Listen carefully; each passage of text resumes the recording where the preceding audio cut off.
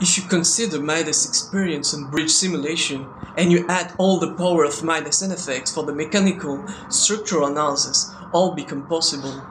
From the moving bridge analysis, the complex train, rail and bridge structural interaction, to the CFD analysis on bridge span.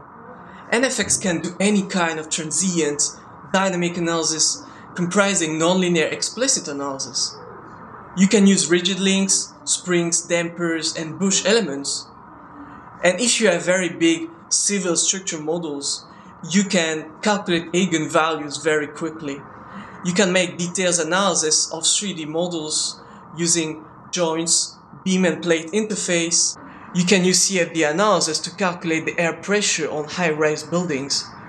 NFX is really powerful for civil engineering too.